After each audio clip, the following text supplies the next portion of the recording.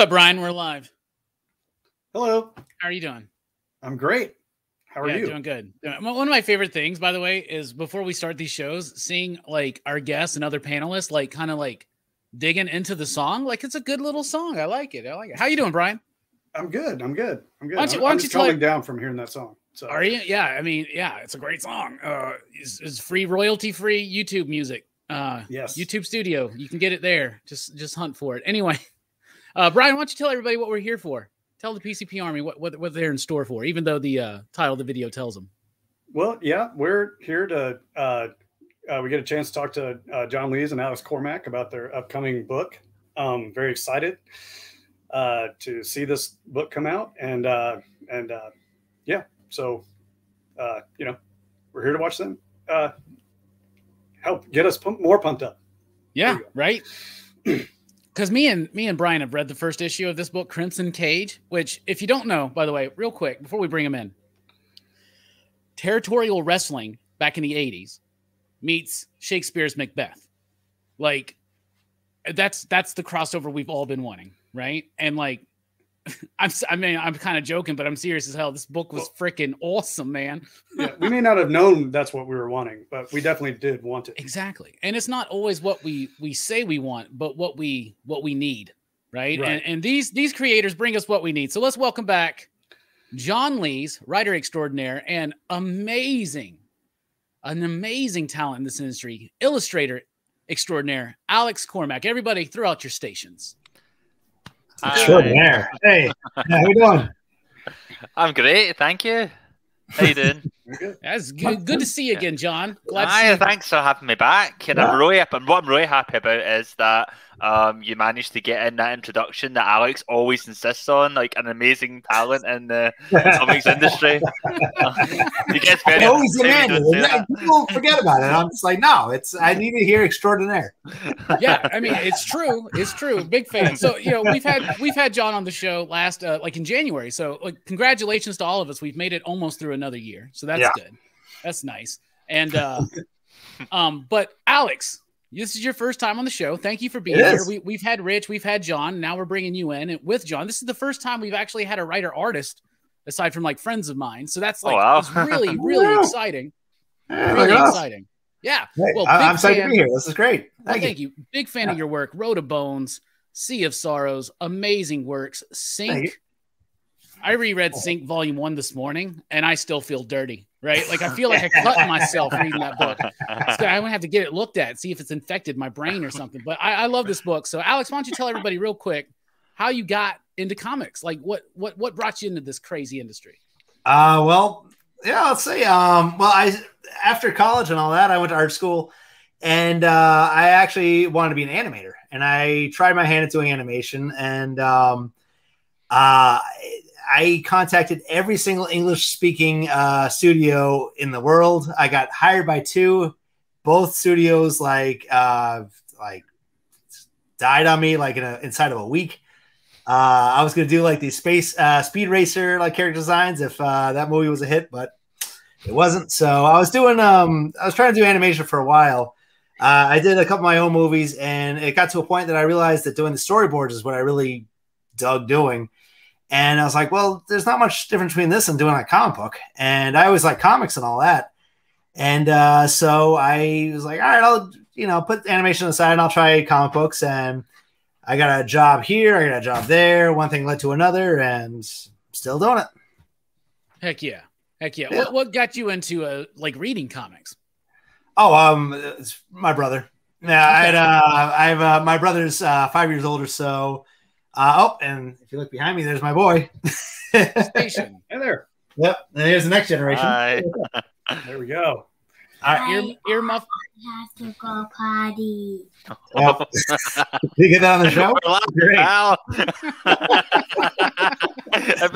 Well, I can take over.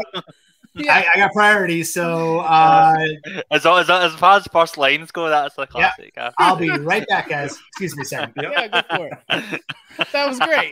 That was great. I was about to be like, earmuff protocol is in session, Robbie. You got to remember this. Okay. All right. I actually heard that his son was going to be like at home today, and it said my idea was that when we first came on, I said we should put like Danny on and have him pretend to be you, and we'll just pretend that Alex is a child genius, a prodigy. Well, I've seen Alex on other shows. I've seen Alex on other shows, so I would have been like, "What is this? A Benjamin Button scenario going on? What's going on here?" This guy's like Tom Brady. So, John, how you been? How you doing? Let's talk. Yeah, about I've been great. Like all things considered, like it's been maybe about a year or so since we last talked. A little bit less than that, maybe. But yeah, no, things have been going well. Like I feel like I've spent this entire year just like waiting for like these books to be announced. Like I knew they were coming, but I didn't know when they'd be coming. And like I finally found out they were both coming out like in the same month. So Andy's back. I'm back. Yep, he's on the potty. Yeah. This is one of those. He was at school, and then they sent him home because he had a runny nose. And so I'm like, well, I got this thing I'm doing this afternoon. And I said, all right, listen, we're doing this. You can't come in. Just hang out. I put like a Spider-Man cartoon on for him. I gave him pencil and paper to draw. I'm like, all right, just stay in there, and I'll see a little bit. And yeah, and you should have chosen Into the Spider-Verse. Then he would. Yeah. Oh my God, that's like on a loop all the time at the house. Well, when you gotta go, you gotta go. Yeah. That's what you gotta do. I mean, like that's what I say during a panel. But I need to go, and it works every time. You also said potty. It was very weird. It was very unprofessional. He's leading up, and I'm like, got to go potty. Just run. This is already one of the best shows we've ever done. So I don't know if we're going to be able to top this. Y'all, see you next time. Y'all have a good one. Yeah, we're done. Good night. Buy the book. It's good. All right. Well, okay. Last time that John was here, he mentioned that, of course, because we every time we talk to John, we pester him. When's more SINK coming? Right? Yeah. And he was talking about that, but he was like, me and Alex got another project that's not announced yet, but hopefully it'll be announced soon. And I'm assuming that was Crimson Cage. Yeah. So this book, I read the first issue, and so has Brian. This book blew me away. Like, okay, so first of all, we found out that, of course, John's a huge wrestling fan. Alex, are you a wrestling fan? I'm not as big as John is. So it kind of goes back to what you were asking me before I had to deal with how to help my son out with a potty. So when I started looking at comic books, it was all my older brother. He always had like all those like late 80s, early 90s, like pre-Image guys books everywhere, right? So and at the same time, he was a huge wrestling fan. So that was also thrust upon me at the same time. So in my head, when we started doing this comic, I was like, oh, this is going to be the long lost comic for my brother, basically, because these are like the two things he hammered into my head in my entire life.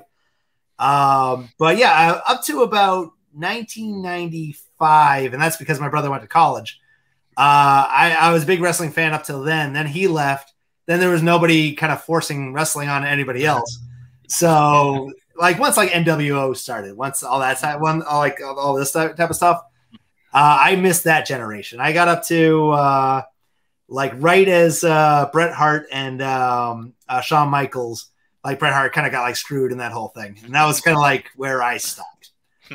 So when John sent the script, I hadn't looked at any wrestling stuff forever, and it was just like it all like started flooding back, and he started like dropping names like.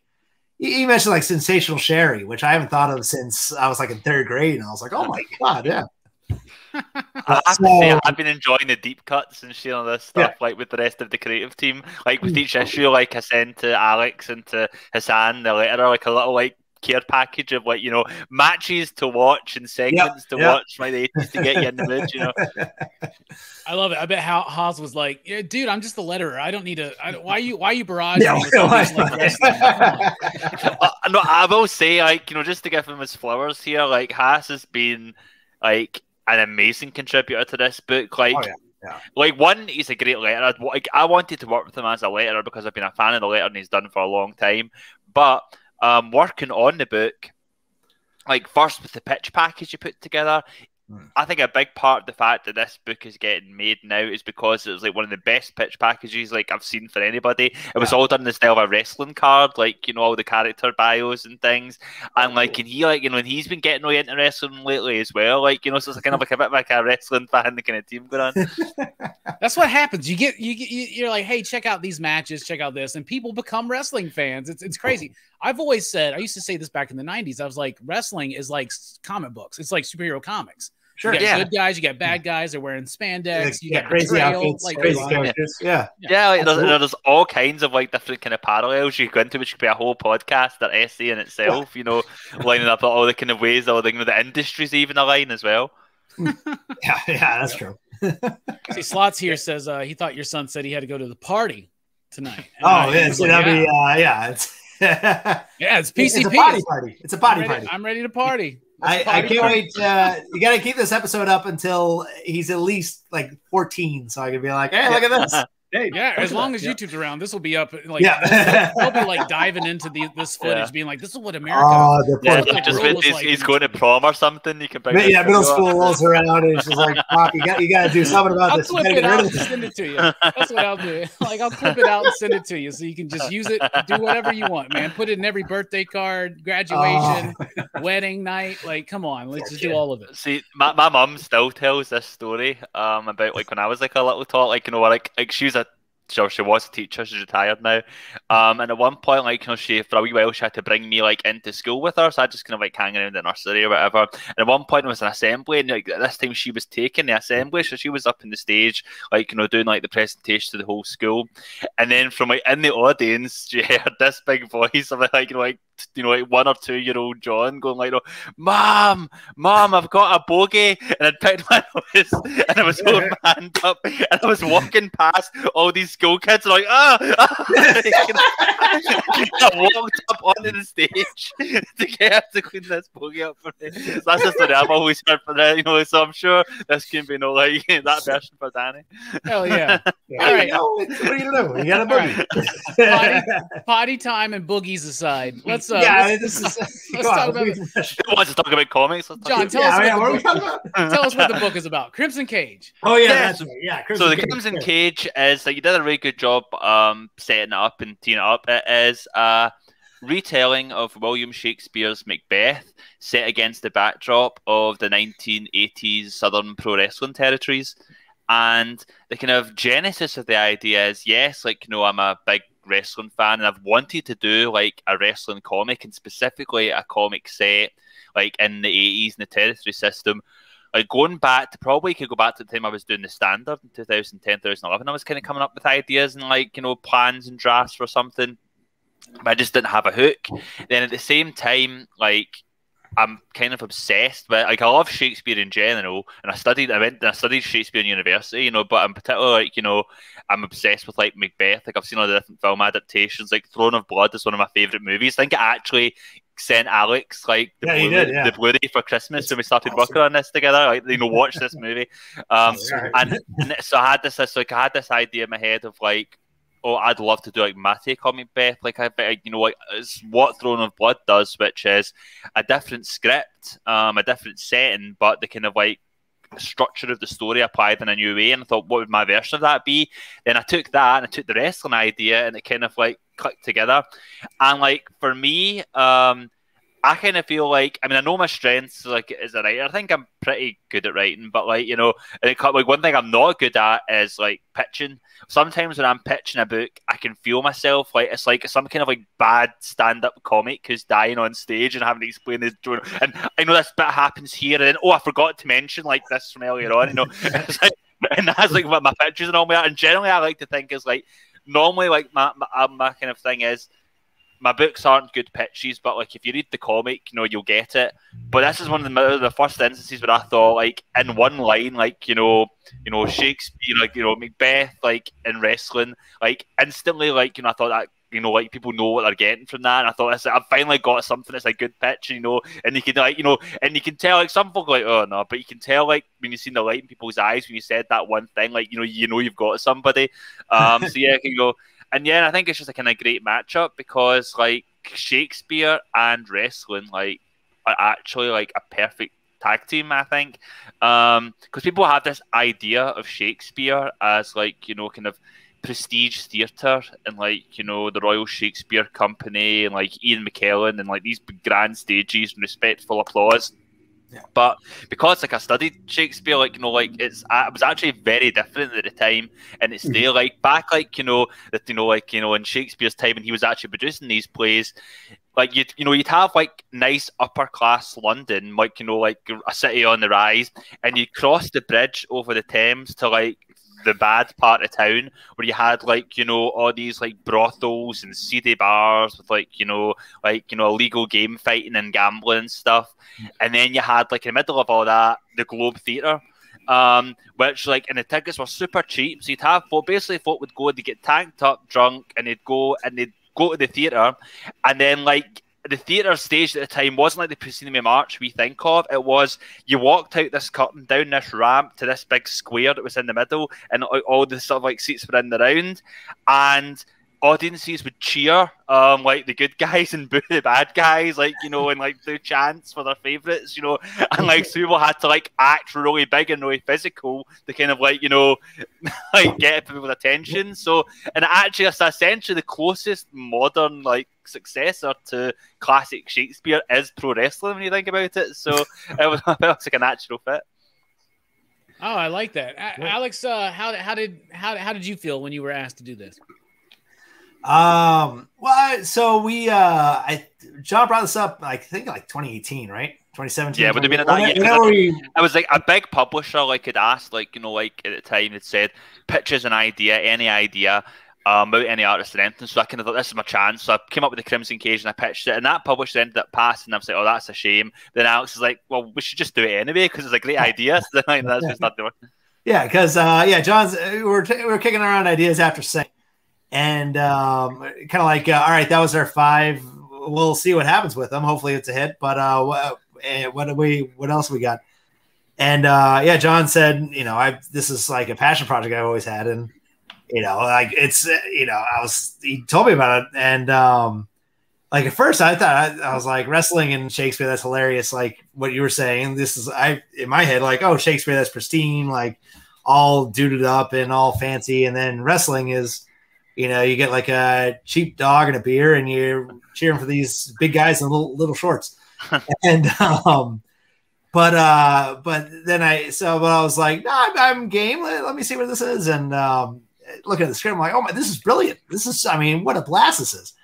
And even like going through, like right now we're like we've like 6 pages in on the last issue, and just seeing like, one, how like all the wrestling kind of went along was like, oh, this is like a blast and all that, and just seeing how he fit in parts of Macbeth, like, oh, how's he going to fit in this part and this part, and it's been really great seeing how it all pulls together. So I can't wait for people to see it. But yeah, my initial reaction, and well, actually, once I read the script, I went straight over to my wife and I was like, this is so much fun. You got to look at this. He does this, and then he's doing this, and then this character's gonna be this guy, and this guy's gonna be this guy, and she was like, this sounds great. Who's like, can I color it? I was like, yes, you can, sure.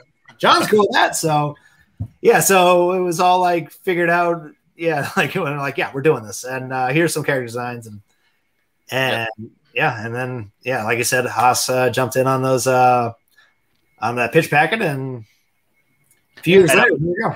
And I'm so happy that it's because like not only is it a dream project, but in execution, I feel like I've had like my dream creative team, because not to blow smoke up his bum just because he's here, but like smoke.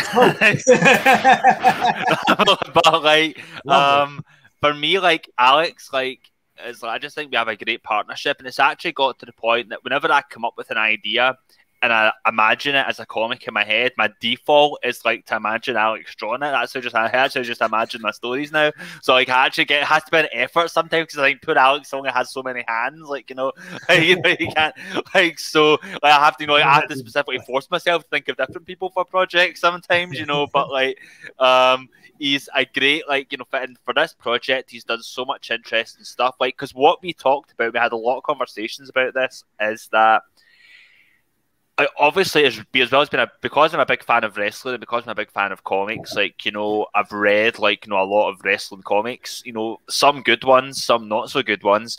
And like, but I've had conversations about, I think we could do stuff with, you know, like wrestling and comics that hasn't been done before, in terms of like using the medium of comics to really explore the nature of, like, you know, a wrestling match. Because what I didn't want to have was, I didn't want this to be the story happens and then we stop the story to have like some wrestling going on for a few pages, and then we get back to the story after the wrestling. So the wrestling matches are actually integral, like, to like the story, like the kind of character dynamics play out.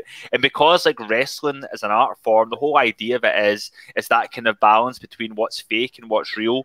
Like, everybody knows wrestling's fake right now, but you're trying to get that idea of, like, you know, wrestling's fake, but this thing here is real. And you're kind of like treading that line. So that's the kind of line we tread in this. Where, like, you know, you're watching something, and if we do our job, and if Alex has done his job, you're not sure if you're watching like an actual fight play out between these characters, because like sometimes there's characters that are in conflict outside of the ring, or if it's just like they're performing, like, you know, for us and putting on a show of a fight. And Alex, you might want to talk a bit more about this, but you had the great idea of, like, you know, whenever we're seeing stuff for the audience, it's like outside the ring, and it's like POV shots from within the crowd, and then we jump inside the ring when it's like, you know, the characters communicating with each other. Yeah. So awesome. Yeah, when you're flipping through it, you'll notice like anytime it's the show, like anytime it's the show they're doing in front of the audience and all that, you're outside the ring. The ropes will always be between you and the characters all the time. So when it's the show, you're with the audience, you know. But when things start getting like when wrestlers start, like, they mention something to each other, or they're doing something like that connected to, that's personal to them, that's when you're inside the ring with them. And that's when like things are getting heavy if you're inside those ropes. Yeah, like when they're like whispering to each other, "Hey, how high can you drop kick?" And this and that, right? Yeah. That's By the way, that bit, I'll let you know. So I drew that. And I kind of drew it in a way, not to give anything away to the story. There's a part I'll just say one character drop kicks another character and they fall out of the ring. First thing I thought of was like Raging Bull, where he knocks a guy through the ropes. And so I drew it that way. And John was like, no, I meant to say that. So what John did was he made a little video. He took a little couple of action figures. He's like, all right. And he runs in. Ha! That's awesome. It was very helpful. We got the shot. So nice.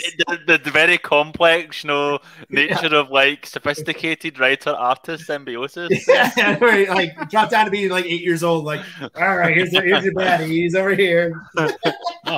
Between that, I was like doing lots of like action figure play acting at various points, and also I was like sending you lots of like Kazuchika Okada versus Kenny Omega matches, and saying, right, if you watch the bit of like 17 minutes in when Okada does the jump to the top rope and drop kicks, and that's what I want to see if you can capture. I love it. I love the action figure theater. That's really good. That should be like, maybe John should start a YouTube channel, like action figure theater. Like, here you go. Like maybe I should do that. Well, you guys behind. Yeah. Grab the thing there, and let's see, Martian Manhunter there. They can do that.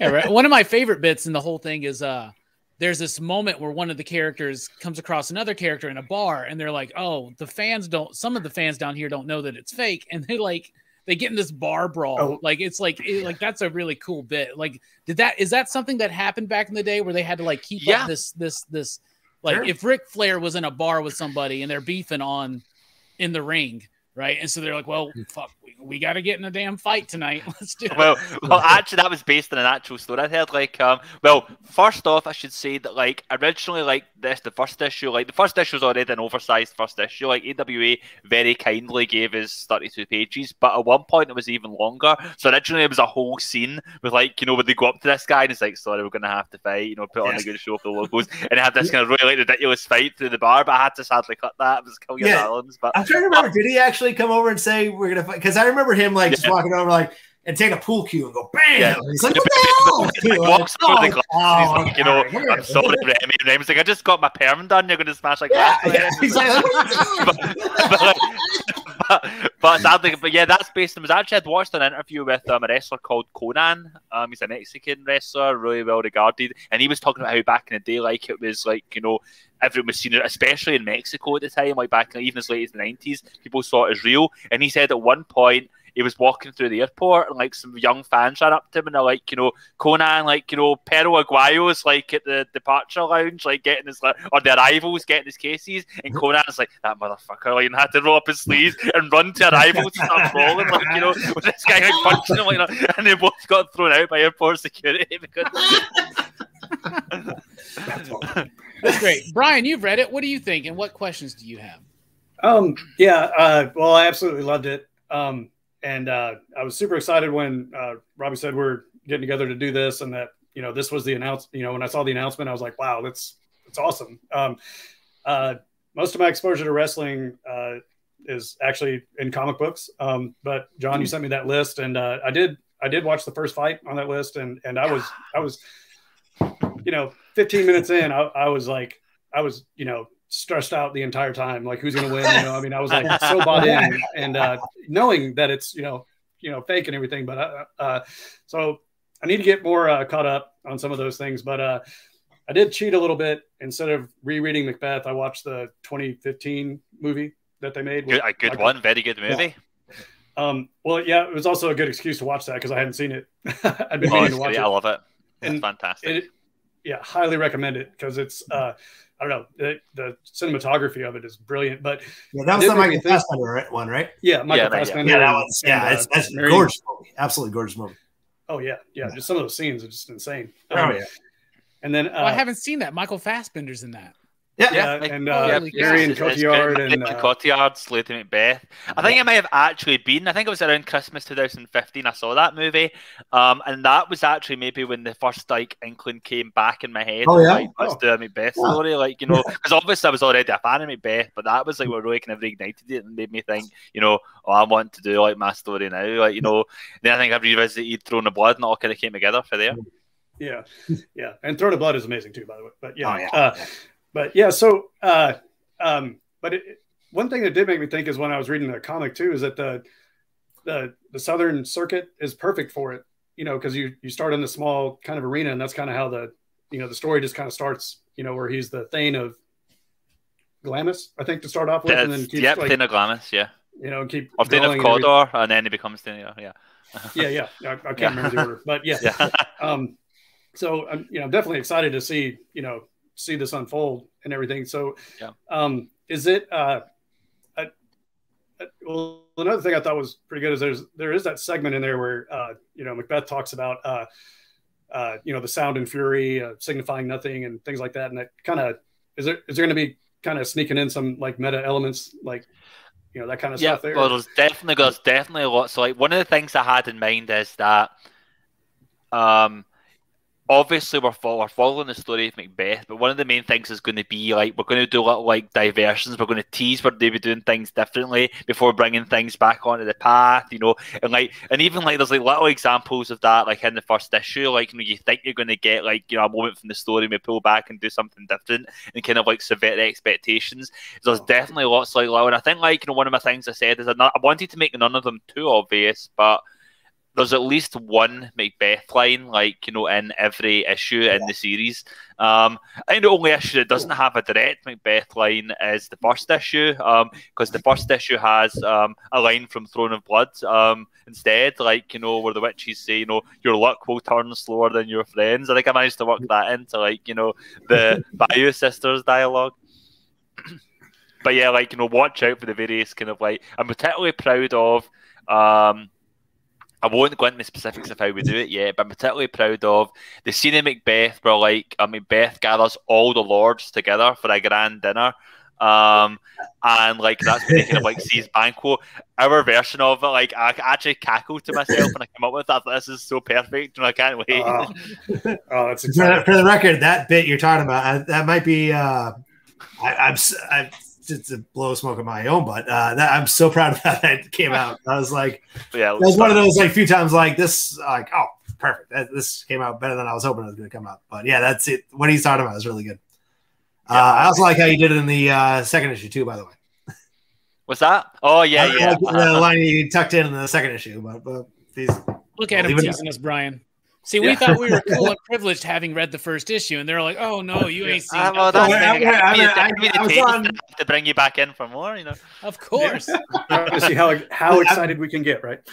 Oh, I love it. Alex, I just want to know, like, in your studio, do you have a bunch of like pictures put up of like Brutus the Barber Beefcake and Ravishing Rick Rude, and like, do you have like, what do you use for reference on these things? Just pictures of me. It's John, but it's the same poses as like doing this whole thing, and it's just John all over. I like that. John's making action figure theater. He's taking like pictures. These guys. So one of the things I specifically was thinking, when like doing these character designs for these guys was like I didn't want them to look like ripped. Like I didn't want them to be like they're in shape, sure, but they also go out and drink beer all night. So they're gonna have some like padding to them. Like they can take in a fight, but they're not gonna look like Superman. They're not gonna look like, they're not gonna be chiseled, Like there's gonna be some like fat in that stomach. So when I was looking at these guys, I was really looking at like Dusty Rhodes and Ric Flair and all those guys, but not so much like the later guys and all that. But to answer your question, it's basically a bunch of books. Nice. That is a good point though in terms of like the physique. I think we had a conversation with that because the idea of like the pure ripped, muscular, wrestler with like this like perfect six packs and stuff, that actually was like a post, because we were set like 1984, and that was very much not an invention as such, but in terms of being popularized, that was very much like WWF, like WrestleMania, when that became the expectation. Before that, you had guys like Ric Flair or whatever, or Dusty Rhodes. Dusty Rhodes wasn't in shape, but Ric Flair was in shape. I think Rocky 1 and 2 and then Rocky 3. Like Rocky's in the first two was kind of pudgy, then all of a sudden he's like. Like there's not like Adonis, he's exactly. That's something that happened in like just action stars, right? Like too, like in movies where they go from being like, they're in shape obviously, but they drink beer, they eat Cheetos, things like that, and then they start like it's then you get into like the Rock era. Once like Schwarzenegger shows up, and that kind of changed everything in the 80s, and right. Especially nowadays, nowadays, I think it'd be like an actor. You got to make sure you got a gym membership first. Mad respect actually to Robert Pattinson, like when he said, like, "What's your exercise regime like to get into Batman shape?" And he's like, "Nothing really. I'm just going to put on the costume, And then everybody gave him shit. Everybody gave him shit for that. I'm like, you think Michael Keaton was in the gym? Like, no. What was it that Laurence Olivier said? It's called acting, dear boy. This is pretend. This is make believe. What we're doing is make believe. I was into wrestling in the 80s and the early 90s, right, as a kid. And then I got back into it in the Attitude Era, which most teenagers that were boys, especially in the 90s, were really into the Attitude Era. And then I fell out of it for a long time. I came back in for a little bit, and then I just kind of got kind of out of it. John, I want to ask you this real quick because you're a hardcore fan.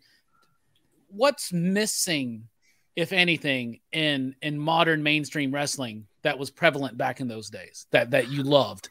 Well, it's interesting. How much time have you got? Sit back and this is gonna be good. I'll try the Cliff Notes version, but for me, I feel that obviously there's lots of different factors. You're never going to get the massive multi-million ratings that you had back in the day, simply because you don't get that for really any TV these days, because people watch TV differently than they did back then. It's all streaming and multiple options, etc., etc.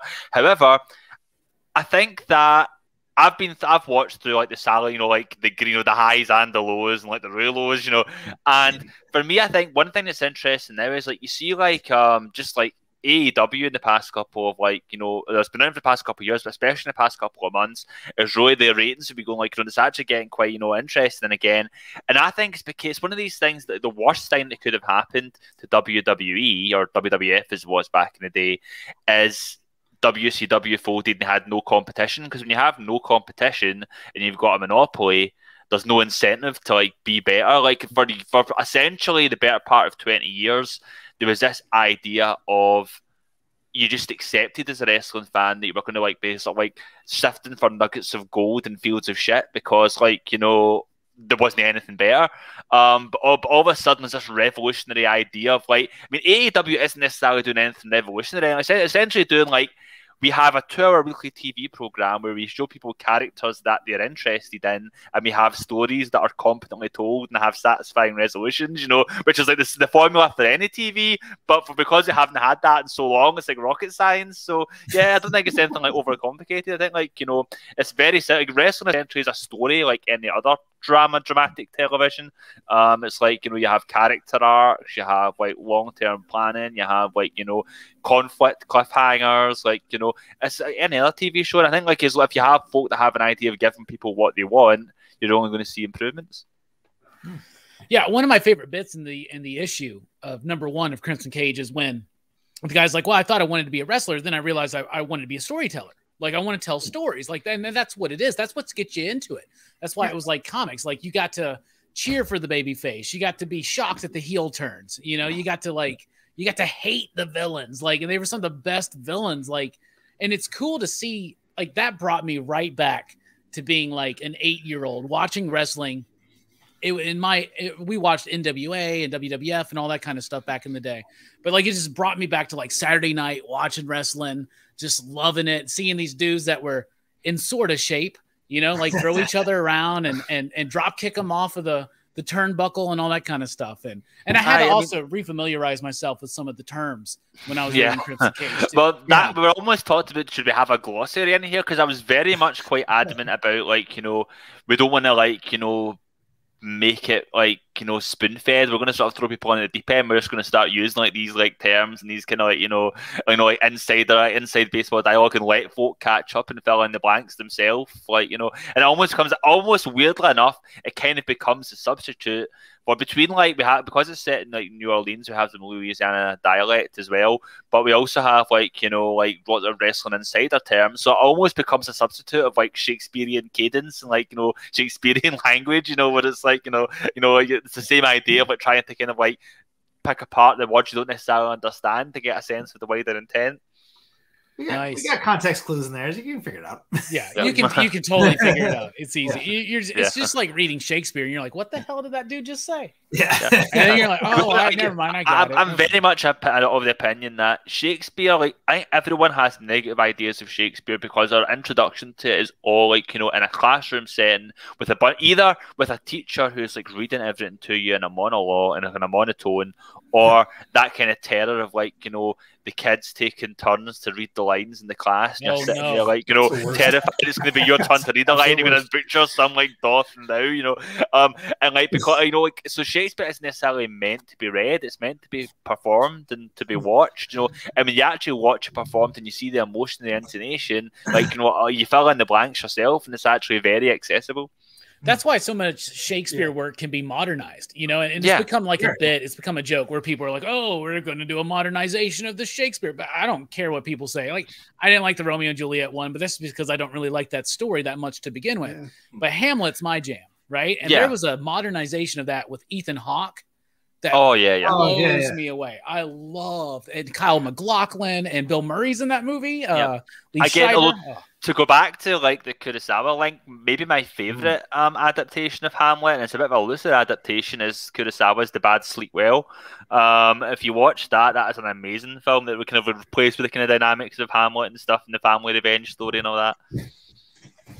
But like, I mean, like in terms of like modernizations of like, you know, Shakespeare, I know, like, you know, me and like when we were talking about developing the Crimson Cage, like Alex and I were talking about, there's like it's such a natural fit. You could do so many different types of stories, like, you know, like I'm gonna do like Hamlet, like, you know, in like, you know, Japan in the 90s and call it King's Road, you know, or I want to do like, you know, like a King Lear with like Vince McMahon and his various like shitty children, you know, like, there's like all these different things you could do like that. And I think you know, it's a really kind of cool concept to play with. That was cool. All right, Alex, I got a thought and a question for you then. All right. So I want to know, are you really interested in drawing these like really like gnarly and and unnerving comics, or do you really just want to draw like puppy dogs and roses and fields and like, or is this, are you into this? Because it seems like, I don't know anybody in comics right now. There's a lot of great artists, but like when it comes to like horror comics or like unnerving psychological, like, bro, your artwork freaking works. There is something visceral about that. And even in a book about wrestling, you got some crazy ass shit going on in that first issue. Wait till the scene in issue 4. No, I mean, I dig this stuff. I mean, it's I always have, you know, it's I got nothing against puppies and kittens and all that. Like, remember I was saying I used to do animations, so I was expecting to do puppies and kittens and all that crap. Because the puppy story in Sync is not an uplifting story, by the way. So. It works out in the end. Yeah, it's a little bit. You know? It's happy. One of 2 Sync stories that have a happy ending. Yeah, right. Yeah, should I tell them what I suggested for an ending on that? Oh yeah, like, go for it. Yeah, I suggested that you know, like that the dog at the end should have like attacked her.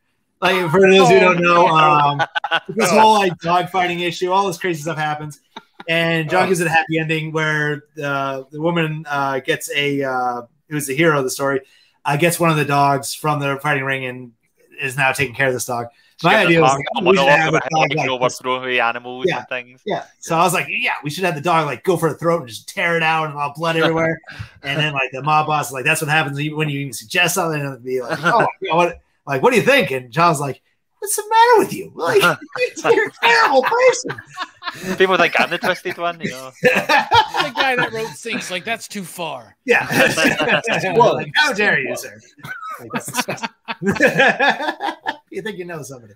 I mean, Alex is the most cheeriest, nicest man you could meet. Like, you obviously gets it all, works it all out in the page. And so is John, by the way. I mean, John's the sweetest guy in the world.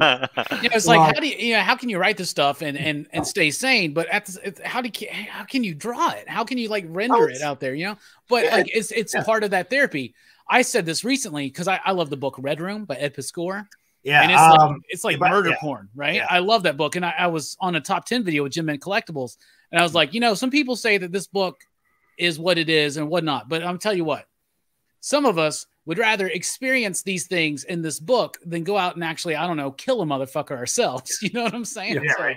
Well, I mean, so it's and John and I have talked about this a little bit too, like all like the true crime drama, like all that stuff, like the real, like I can't handle that stuff because that's someone happened to somebody and they're exploiting victims of this stuff. Like, but what we're doing like this, when I'm drawing all this stuff, when I'm watching a horror movie, it's make believe, you know?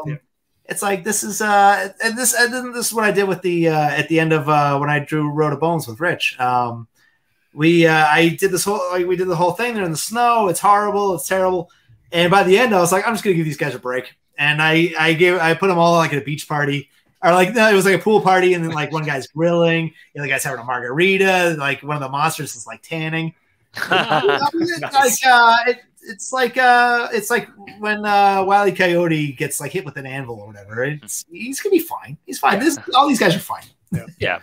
I mean, at least for me, because I can draw. I can make them do whatever they want to. So yeah, I mean, I totally agree with Alex. I mean, like, in terms of like, I mean, I can't watch somebody getting like, you know, blood taken without getting like lightheaded. Like, oh no, I can't watch somebody getting injured. But you know, if it's like, you know, like fictionalized, you know, I can happily watch someone getting their eyeballs skipped out. Yeah, take the whole arm. It's fine. You know, but like, and for me, like, because I was watching horror from like a really young age, probably like, far too young to be watching horror. Like I'm sure I told this story when I was on the last time, you know. But like, when I was a kid, like, you know, 4 or 5 years old, going to the video shop, and like, you know, my local video shop down the street, you know, which was very permissive, probably like not legally permissive, you know. And like, so I'd go into the video shop and I'd walk out with like Disney's Peter Pan and like Maniac Cop 3, you know.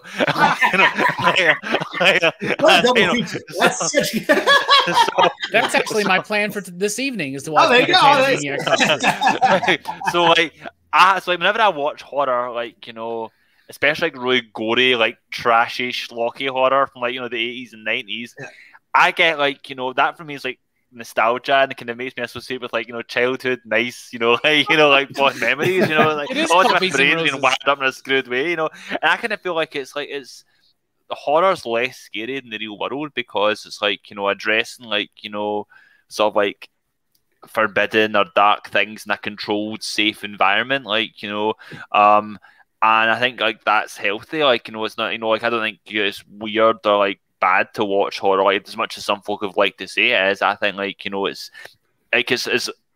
long standing like a medium of storytelling as any. Like it goes back to telling as far back as people could like tell stories on like they were telling scary stories around the fire, and like even like to get back onto like Macbeth is like what 400 years old. Like I can't count. Maybe it's the 17th century. 400 years old. But as old as that is, that was like a horror story at the time. Like that's like Absolutely. witches and bloodshed and curses. Folk have fascination with like those kind of stories. Like like people like to be scared. Like it's a primal emotion, like being made to laugh or being made to cry. So yeah, no, I think like long live horror. Yeah. I'm there with you. We're in the middle of Horror Fest right now. So that's a good moment before we get to what Brian was saying there. It's a good moment for me to be like, we're knee deep into Horror Fest, everybody. There's the list. You can see. On the birds. Oh, yeah. That's a the great birds one. is a nice one. Like you're yes. getting right into it. Yeah. Yeah. So, tomorrow Suspiria, night. oh my God.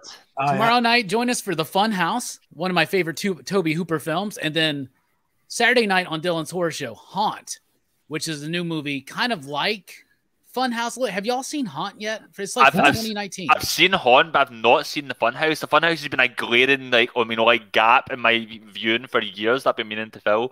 But I did see Haunt quite recently. Haunt was really good.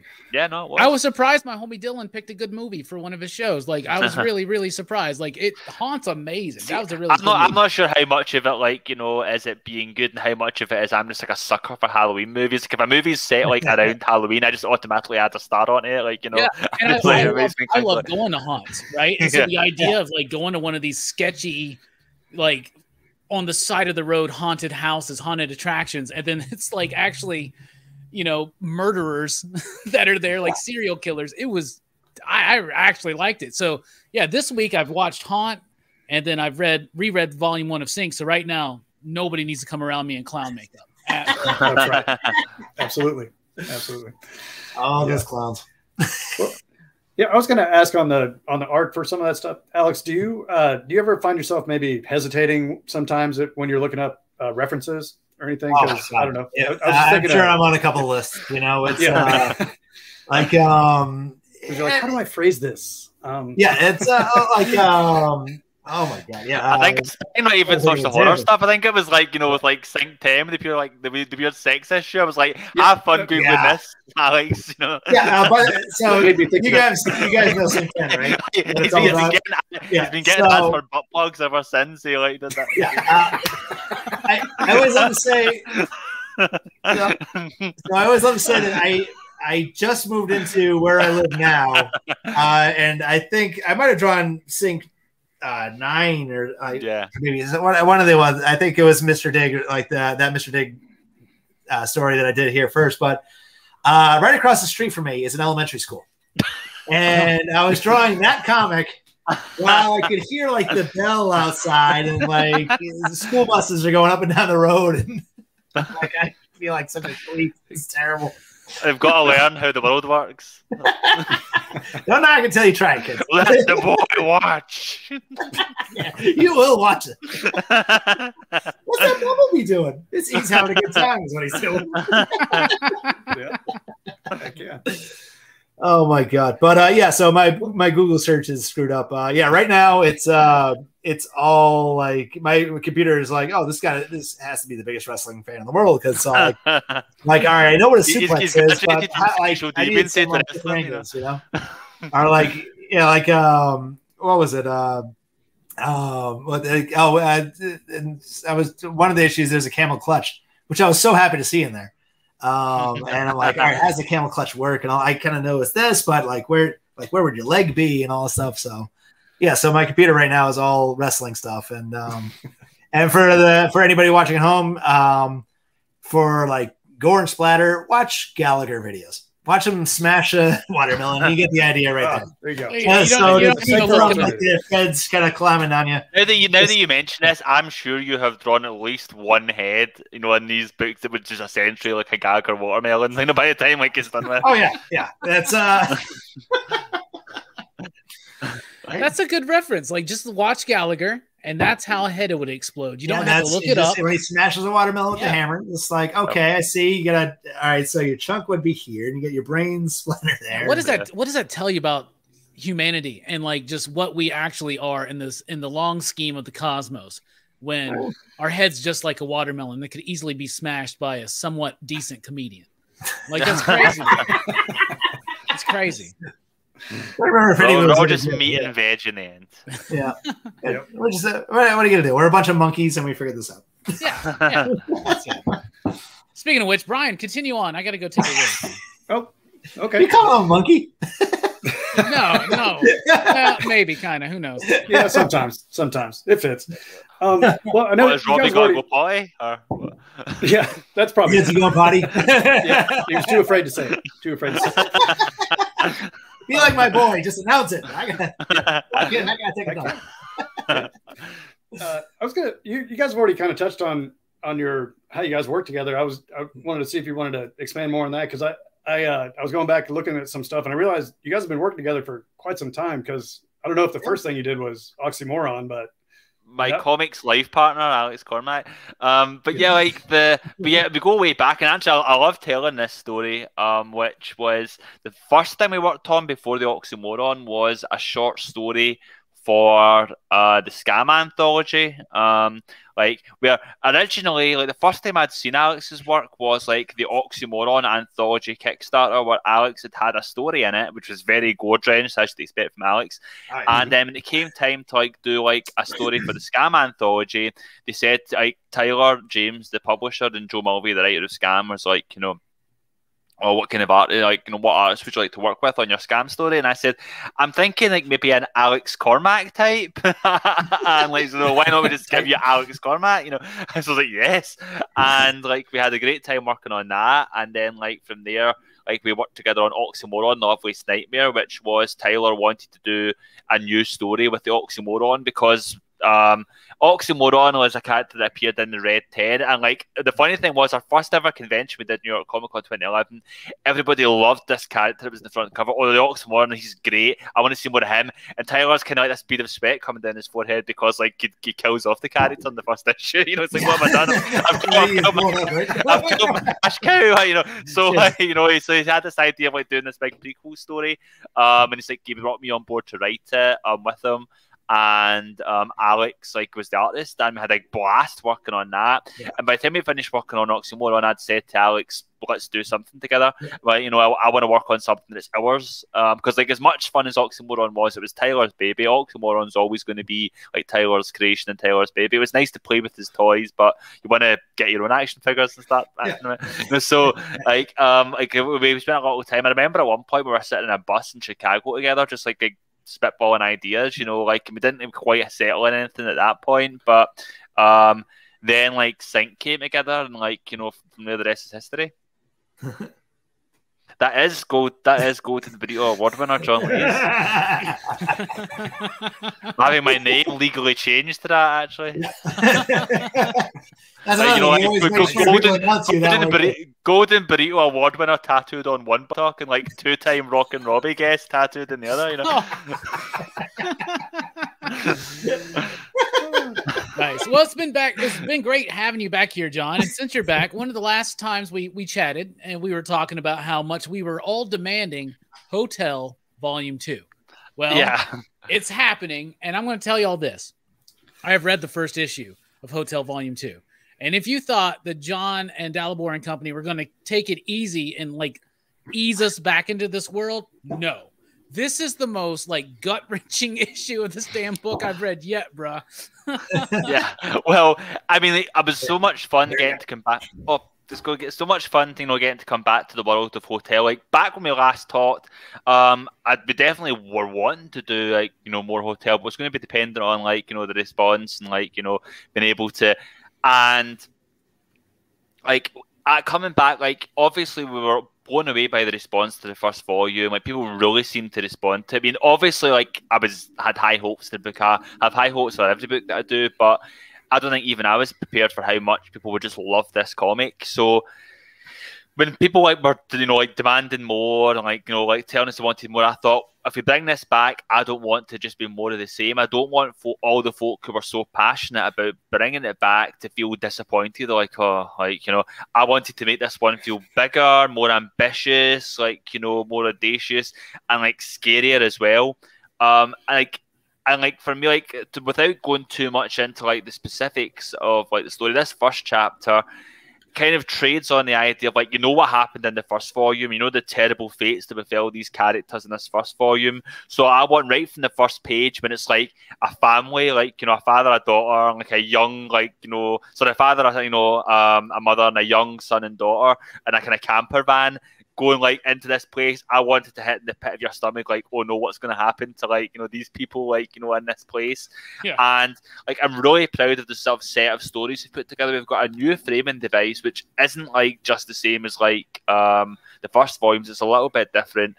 But like the stories themselves, like, you know, like run the gamut. We've got stories that are like really scary. Like I think the first issue is, but we've got some like, you know, stories that are kind of like darkly funny, and we've actually got one of the issues, one of the things I'm really proud of writing, is like we've got a really heart-wrenching like moving story. Like we're like Dalibor, the artist, is like, this is going to make me, you know, cry drawing this, like, you know, it's like so emotional. And I was quite proud that we managed to kind of like hit those emotional buttons in HOTELL, which I don't think anyone imagined we would have been able to do based on the first volume. And I just think, like, you know, it's been so much fun because obviously that team was put together, like we didn't really know each other when we started working on HOTELL. I'd already written the scripts, but now that I know Dalibor, I know Lee, you know, I know Sal, the Cipriano, the letter, I'm able to like work on something to their style and tailor to what I know they'd be good at and what they'd be interested in drawing and putting together. So it feels this volume feels a lot more collaborative, like, you know, a lot more like riffing on ideas together. And so yeah, if you enjoyed the first volume, I think you'll really love the second volume. Plus, we've got 5 issues this time, as opposed to 4, so it's gonna be a bigger story. And yeah, like, you know, like we explore the mystery more. We, you know, you get into a little bit more into like what's going on at Pierrot Courts, like, you know, what's the nature of this place, you know, what's the nature of the characters within it. Yeah, I think folk are going to be really have a lot of fun with it if they enjoyed volume 1. Oh yeah, you will. And that issue number 1 was great. And it was a big surprise. I was like, oh crap. Because, you know, we set this up when you announced Crimson Cage, and then you're like, oh crap, HOTELL Volume 2 got announced. And I was like, what? Yeah. That's awesome. Yeah, John Lee's comics are like buses, and you wait ages for 1 and 2 come along at once. Yeah, right? It's like, me and Brian were talking about it, I was like, I don't know. I guess he's not getting a HOTELL Volume 2 because, like, I haven't heard anything. Like, I literally just told him that, like, a week or 2 ago. Yeah, I think it was 2 days later he sends me the message. So, yeah. He's like, dude, there's one more HOTELL. Like, the way it worked out, like, we were developing Crimson Cage before HOTELL, but then, like, you know, and we had, like, you know, the contract signed, all good to go, you know, and then a little thing called, like, COVID-19 happened. And, like, you want to tell them what you said? That's true. Yeah, so I'll say, well, the way it worked out, like, obviously we spent a long time developing Crimson Cage, you know, like, and then we like went with AWA because following the success of Volume 1 of HOTELL, like, you know, AWA were keen to keep on working with us. So like I pitched in the Crimson Cage, they loved the idea. Then just with the nature of things, it took a little while to kind of get like the contract finalised, etc., etc. So it was a long process. And we finally, like, you know, I had, you know, like, you know, the deal I wanted, with the creative team I wanted, you know, the sort of nature of the story that I wanted, all good to go. And about maybe early February 2020, and like, so it was all finalised, all of us signed on a dotted line, good to go, ready to start production. And I said literally to Alex, nothing's stopping this comic from coming out now, short of the fall of society as we know it. Oh shit! And then like, jeez, thanks a lot, John. Thanks a lot. What did I do? And like 2 or 3 weeks later, you know. Yeah. So essentially, you know, I know folk keep on asking me like, when's like SINK coming out? You know, when's SINK Volume 3 coming out? SINK Volume 3 is in the works. It's all written. We've started planning it and things. Like, you know, I've actually almost written SINK Volume 4, but the problem is like, issue 17 something, right? Yeah. No, I'm actually just finished the first draft of issue 19. 19. So got a lot more. I gotta catch up. I gotta catch up. Yeah, this is all so I much work. Right? But, like, you know, the original plan was going to be Crimson Cage was going to come out in 2020, and then like Sync Volume 3 was going to come out in like 2021. But obviously the pandemic pushed the timeline back, like, and everything. So like, you know, that means now, like, you know, that both Crimson Cage and Hotel Volume 2 are both going to be coming out in December of this year, launching in December of this year. Both in October's previews, so available for pre-order now. So let your comic shop know about them. But so yeah, both those books are coming out in December, and then like Sync Volume 3 is probably going to be coming like early 2022 now. But it is all happening. Like, you know, we've not forgotten about Sync. It's very much on our minds. And like, you know, I've probably been working more on Sync than I ever have in the past year when folk think it's gone away. Yeah. Are you still doing the Dig graphic novel you were talking about? Oh yeah. I don't know how much I'm allowed to say. All I'll say is that keep a close eye on social media, like in the coming weeks, and you might have more information about that. No. Oh, you got a Fox mug there? Is that what you got? Yeah. Oh, there you go. Nice. Sorry, I think you bought that specifically for today, didn't you? No. I love to have a Fox mug that can get this guy here. That's nice. That's awesome. Yeah, I got a little chip in there, buddy. Still good. Still fighting. Yeah. So this Dig episode, definitely, like, that Dig is coming. Like, you know, more news on that very soon, I imagine, and immediately following that will be lots more Sync to come. That's cool, because the more announcements you guys make, the more we get to have you on the show. Because I'm always happy to come back. Yeah, you guys are always welcome back. All right. I did have a quick Sync section. The last time we talked, you mentioned there was a soundtrack that I think came out with the first one. Is that I think mentioned something about would you be able to publish that like sometime coming, or well, hopefully, like, cause the soundtrack's all there. Like, it was all released as part of the like it was like in volume 1 it was a little kind of like card with a little link where you could like get it. But like, I think the book's been outlined, like all that soundtrack. If I were to go like on my computer now, like, it's all in the sheer Dropbox, all those tracks. Like, you know, I may have a wee talk with Tyler. Maybe it's been maybe enough time has passed now. Maybe we should just like, you know, like talk to Jamie, the musician as well, and see if we should just like do a wee release of it. Maybe time that in with like the news of like Dig when that hits. That may be a good idea. And I think it's a good idea, because also the world could have your singing debut on that one techno song. Oh yeah. Oh my! You sang on one of them? Well, your voice appears. It's definitely his voice. Yeah, definitely my voice. You know, and something approaching a melodic. You know. Yeah, it's like Robbie, you just said you read issue 1 or volume 1, right? So it's when they're in the what are they? It's issue 2, and they're like walking through like the.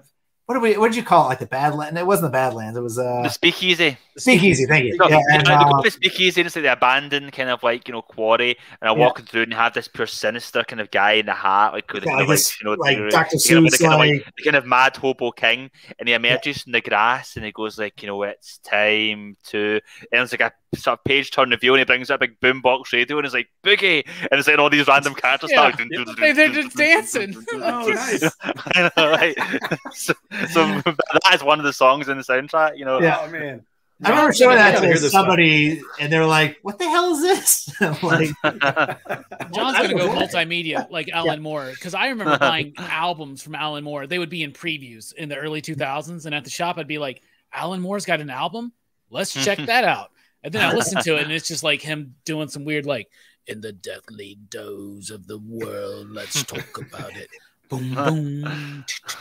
It's really wild. So I'd love some spoken word from you, John. That'd be great. Yeah. It'll be great. I won't understand what I'm saying, you know, but there you go. Just talk menacingly, you know. Yeah. Brian, you're up. I hear a knock at my door.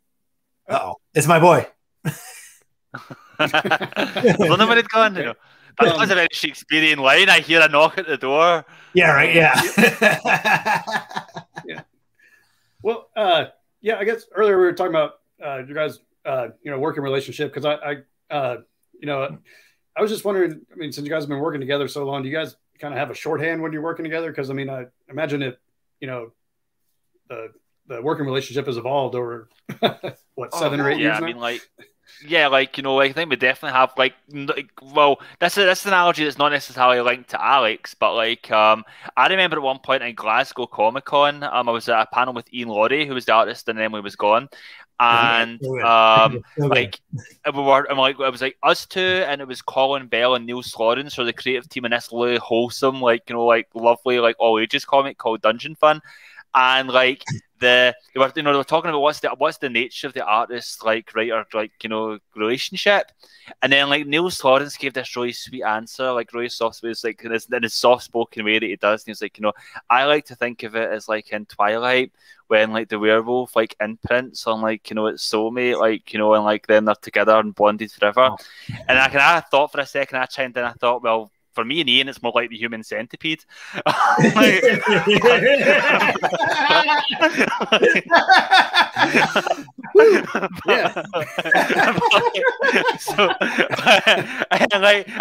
that does sound a bit crude, but it is not necessarily inaccurate. Where it's lots of mad shit gets filtered through me into the artist, who then has to filter it through themselves and project it onto the page. So it's not necessarily an accurate. Oh my god! I never heard that anecdote before, but I'm going to use that every single time. John, we lost your audio, just so you know.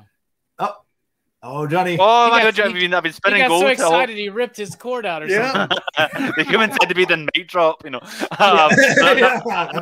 was just expanding saying that then you have the colorist and the letterer, so it's not necessarily an inaccurate analogy. But in terms of me and Alex, as well as that kind of the human centipede element of the shit filtering through me and into Alex, and he shits onto the page. You have for me, we've always had a really good relationship in terms of one of the highlights, because we've got a slightly different time zone, I'll go to bed and I'll wake up in the morning, and more often than not, the first thing I do when I wake up in the morning is I pick up my phone and I look at my notifications, and there's a notification from Alex, a new page for you, XOXO,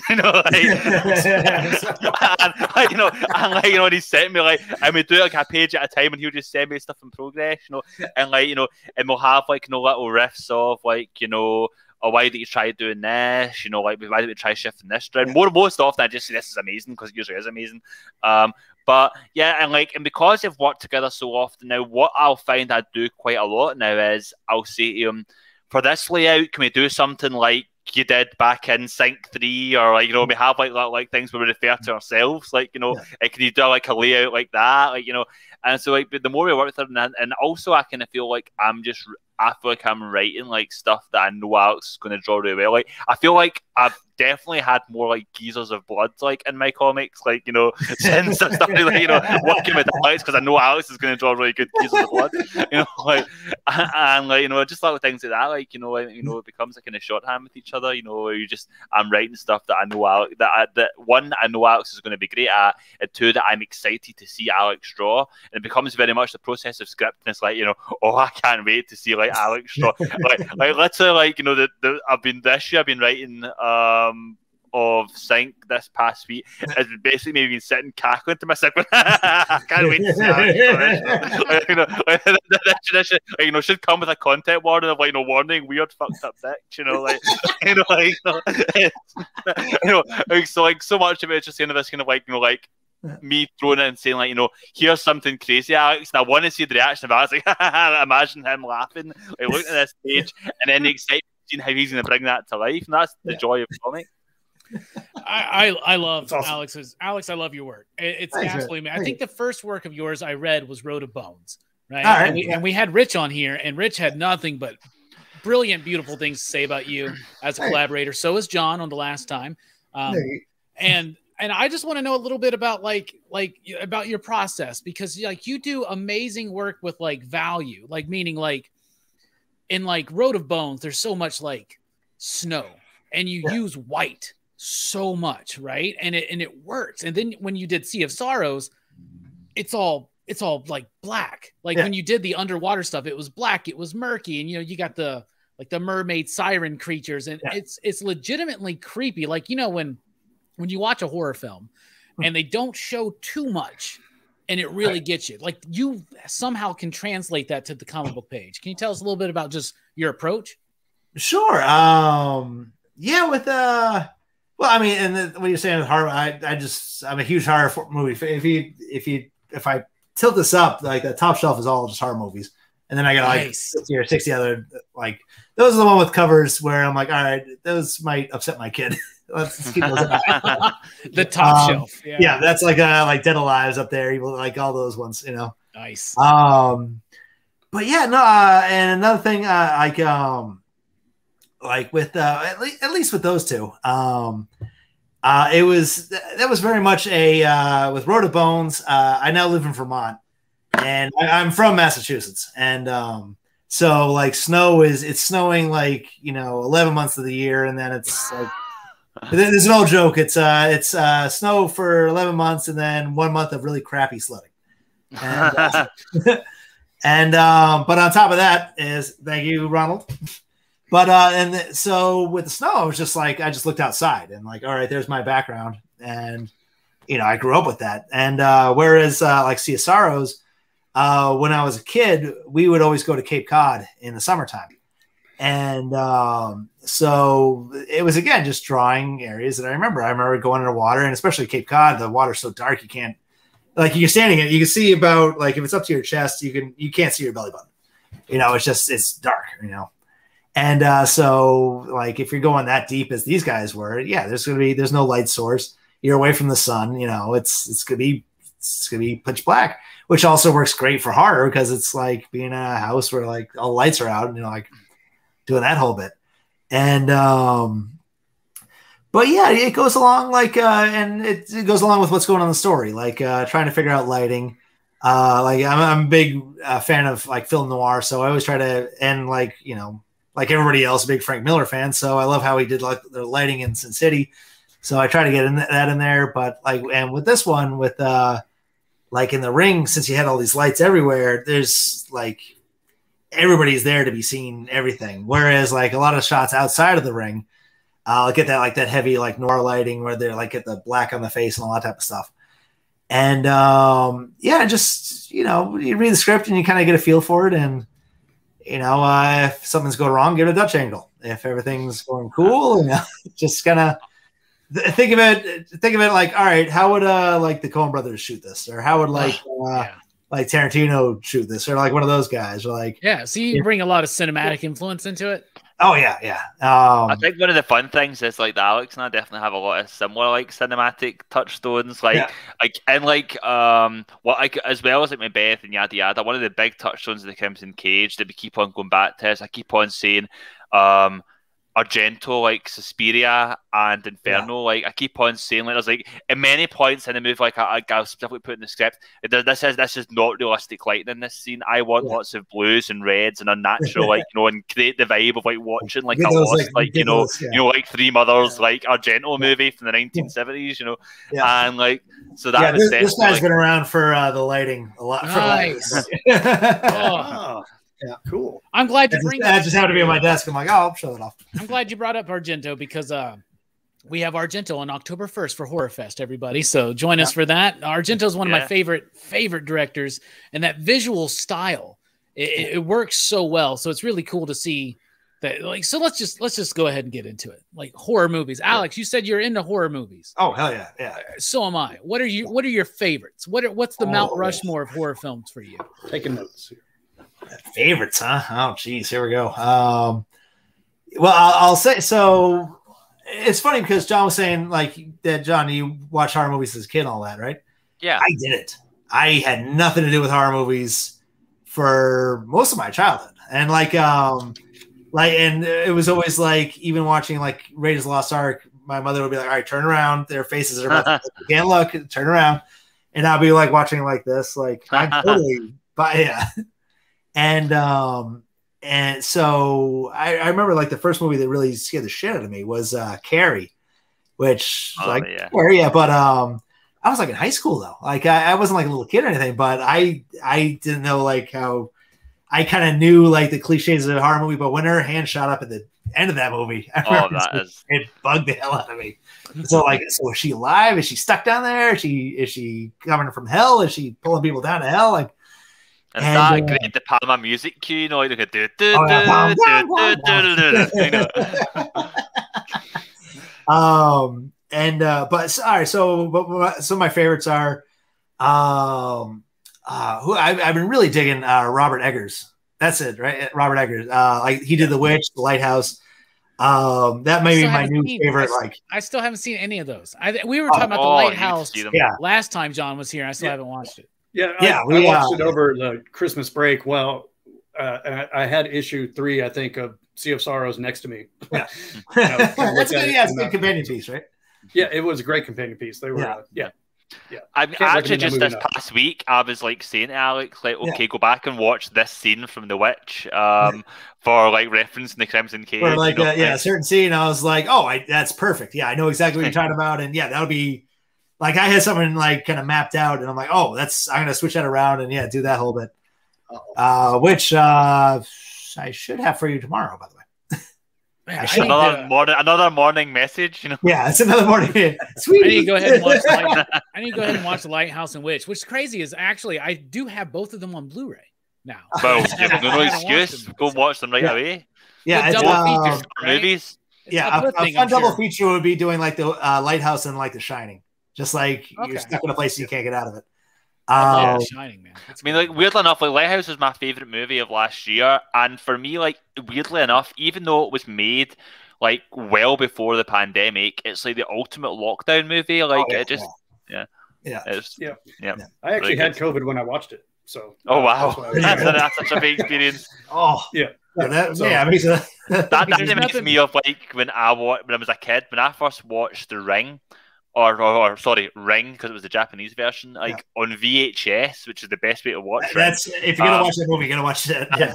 And like I had I was right ill with the flu, so I had this like high fever, and I was lying bedridden, and I put on like Ring to watch, like I'm like terrified. I was even more scared a week later. But I was gonna be like, do I need to get a fever before I watch Lighthouse? Like you should, yes, absolutely. Should I do? You're fine. Go lick some light posts.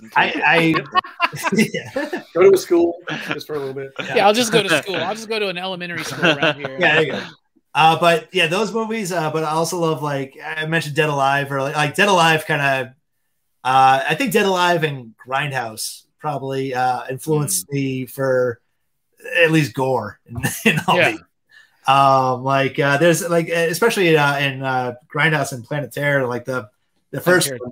The first time, like it's like a standoff between I forget the guy. It's the guy from Lost and Bruce Willis's team, and they're like, "That's it," and he shoots a dude, and it just goes like it's not just like I've seen millions of gunshots in millions of movies, but this was just stupid. I mean, it was just, and I'm like, every time I draw a comic and someone gets shot, I'm doing like there's like you guys, it's just. Plenty of splatter in your work, Alex. Yeah. Like I love it. I'm just like, yeah. So yeah, and then like Dead Alive is just it's such a gonzo, like it's not even a scary movie. It's just like, all right, well, how do they do that? Like I'm not scared of it.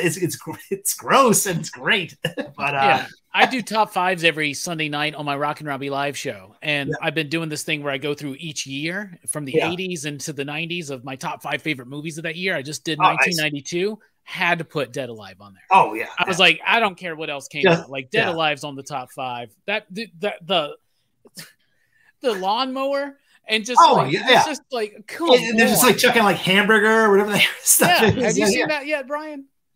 No, it's called Brain Dead, and some like John may know it as Brain Dead. I'm not sure, but like Brain Dead. Yeah, well, I know it's Brain Dead. I'm aware of it as Dead Alive, but like Brain Dead is what I saw as like for me, it's such a great movie. Like for me, it's not even like the zombies and the like the death scenes. The most disgusting thing in that movie for me is when like the kind of decrepit like zombies sat at the table and they're trying to pass it off as like and the big boil pops and the pus and it goes like and lands in the person's soup and then like they say like I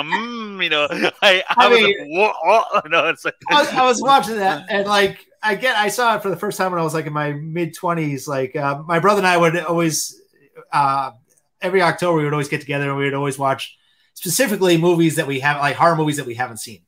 So like, it wasn't like, let's get together and watch like Halloween again or like something like that. It was always like, I've never heard of this, or like, I've heard this is supposed to be good. Let's watch it.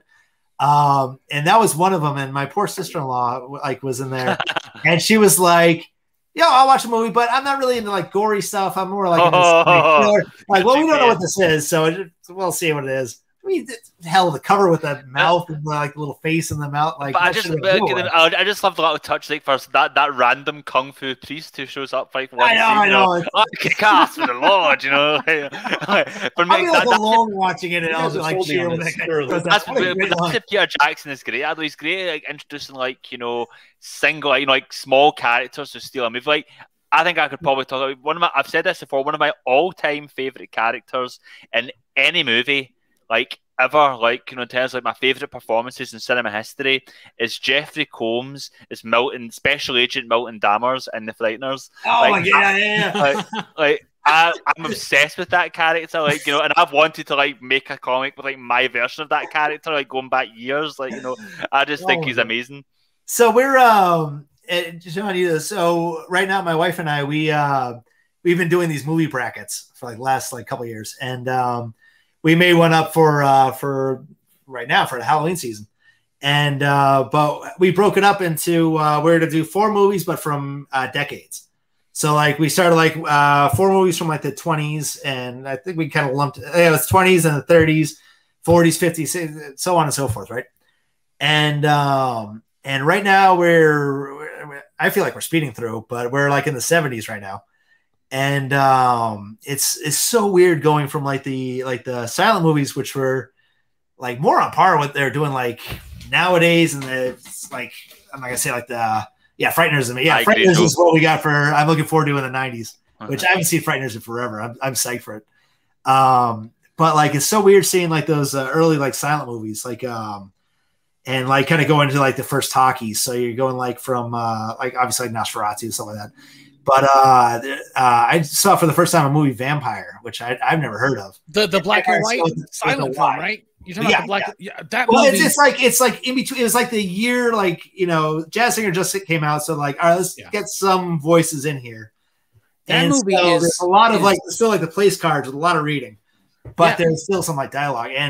But that movie's brilliant, bro. It's so creepy. It's this eerie atmosphere that like permeates it. Like there's a Criterion version of that film out there. It's it's on HBO Max. That's where we watch it. Nice. And like there's one early spot where like we're trying to figure like why is this room creepy, and it was just for the fact that this is like a 1920s movie, but we're seeing a ceiling, and it's just that kind of like, you know, you didn't really see a ceiling until Hitchcock and like in the 60s, because, you know, everybody would have their floodlights and all that junk up there. And just the fact that this guy was walking in a room with a ceiling, it was just like, it's funny how like it was like, that's revolutionary. Look what they're doing. And like they had like the camera like upside down, and they were doing it was just insane.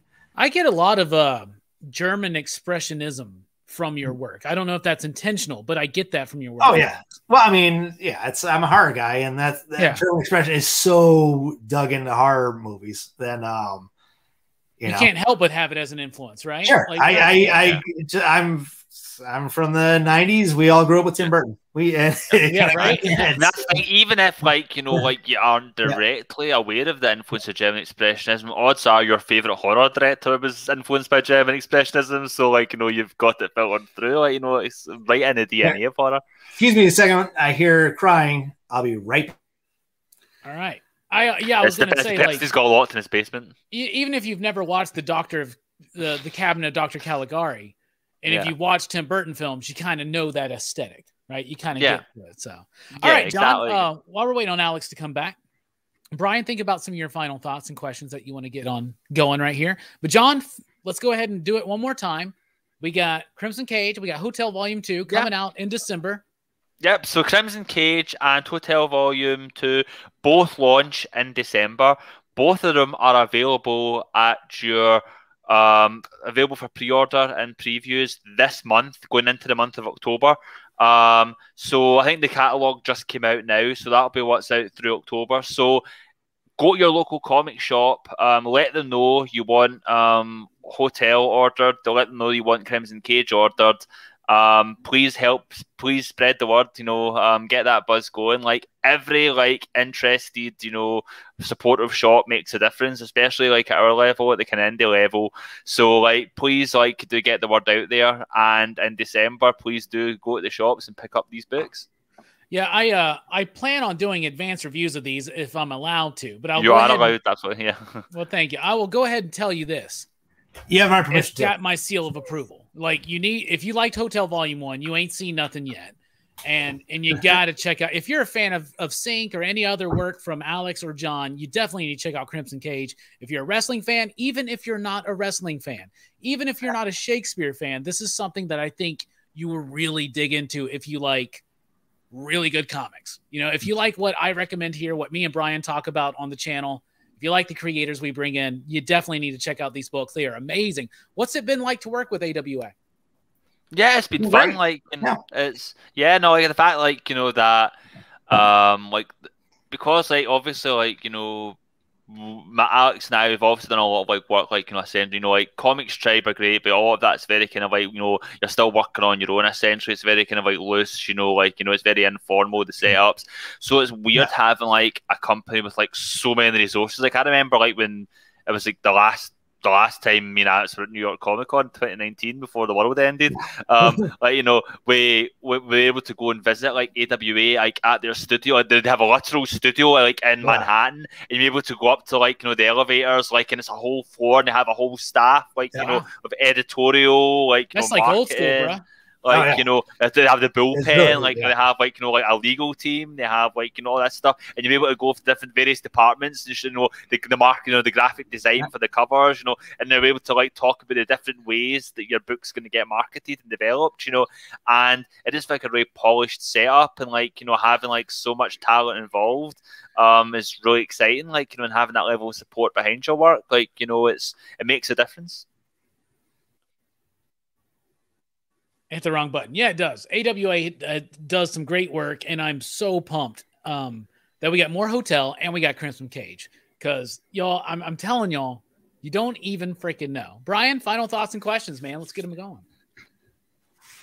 Well, I did want to also bring up that you guys did a little piece in one of the short pieces in this. We did. Yeah. I thought you were about to give us credit for making it, which I was gladly going to take. Yeah, that's right. Yeah. Happy belated birthday, Joe Mulvey. Right? Yep. But this is great stuff. I did, go pick this up too. So Joe Mulvey's one of my favorite people in comics. Rich Stewart's one of my favorite people in comics. Them together as a nice flavor. And yes, it was fun doing a little story in the back and adding to that world. I've seen that book develop from its earliest stages, from script through its final book, and it's a fantastic comic. I love Comics Tribe. I love what they do, obviously. So if you liked all the rest of our stuff, go check that out as well. True. Yeah, Thank you, Colin. Rich and Young recently did another Kickstarter for Happy Hill, and I actually picked up the Mr. Dig enamel pin, by the way, as one of the extras on that. So. I've not even got a Mr. Dig enamel pin. I'm jealous. Oh, well, I got one. I won't show it off tomorrow. Brian, you're gonna have to send it over to Scotland, man. I don't know what shipping's like, but I'm sure it's easy, right? Anyway, I'll figure it out. Yeah. I'll figure it out. Before we dip out, since Brexit, it's some kind of Mad Max style journey to get into the UK. Before we dip out, I got two questions final for Alex. Alex, not being from Glasgow, what was it like trying to portray that world in SINK? And did he do a good job, John? Because I think he did, but I've never been there. Well, he took me there. So I brought Alex to Glasgow and I gave him a tour of the city. Cool. Yeah. So what happened was you take him to the seedy areas. This is where the blue bus parks. Yeah, a little bit. Yeah. I'll let you go. Yeah. All right. Well, what happened was we it was right before my son, who you just saw running around. My wife was pregnant with him. And we're before one of those I don't know what you would even call baby honeymoon. Anyways, we were going out and this is probably the last time for a long time before we do anything. So we let's go to the UK and we'll see John and it'll be great. And so we kind of bopped all over the place. But when we were in Glasgow, like that night, I read out loud the script, the SINK 1 to my wife, and that. And it says, that's the book we're working on. And that's where he's taking us tomorrow. She's like, I'm not going there. Are you crazy? It's John. I'm sure John will look out for us. Because obviously when you look at me, you think this is somebody no one's going to mess with. Yes. So, if you want anyone protecting you, So we went for a walk into like this, and like to me, being from Massachusetts, I thought this is not so bad. It looks like Worcester, and I just looking around, it's fine, and just so I look like such a schmuck. So I had my camera and I was taking pictures and everything, to get ideas of all right, this is what I'm gonna draw later. So I look like some jerk American, click, click, click, wow, this is great. Look at that guy. He's just click, click. Hi, how are you? I'm from America. Click, click. All I did was a stars and stripes shot would have been complete. Yeah, right. Yeah. I like a Zuma pan. So we went all around that area, and we were talking. No, that's why I took him on the walk from SINK 1. I said, okay, Alan starts here at the start of this. Yeah. So and we'll take the walk this character takes, the route he takes through. So I remember specifically when we're drawing it, all right, make sure our character's facing the right way from all right, we want to get this landmark in here, this landmark right here.